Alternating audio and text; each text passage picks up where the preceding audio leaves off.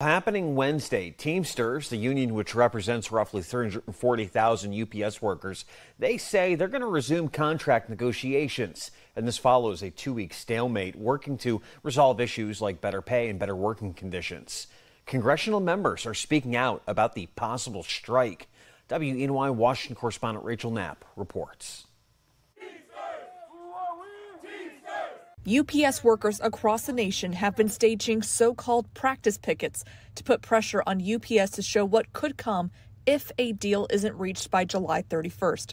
Teamsters, the union representing the hundreds of thousands of UPS workers, recently announced they're resuming negotiations with UPS as workers demand for better pay for part-time workers, benefits, and better working conditions like installing air conditioning in vans. It's totally unacceptable, especially for our part-time members, because we're trying to help them out. Congressional members are speaking out about this. New York Senator Kirsten Gillibrand, Pennsylvania's John Fetterman and Bob Casey, and Michigan's Debbie Stabenow and Gary Peters all signed a letter to the Teamsters General President and UPS Chief Executive Officer to reach a contract agreement that provides all UPS workers fair wages, safe working conditions, affordable health care, and dignified retirement. The letter says the senators affirm their support for workers to exercise their right to a strike if an equitable collective bargaining agreement cannot be reached. They also add that Congress will not intervene in the collective bargaining process between Teamsters and UPS.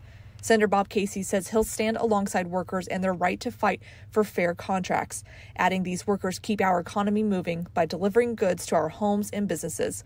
These workers, including over 12,000 Pennsylvanians, deserve to have a voice in the workplace. If a strike happens, it could trigger the largest work stoppage in over half a century and impact the package delivery system many Americans depend on. In Washington, D.C., Rachel Knapp reporting.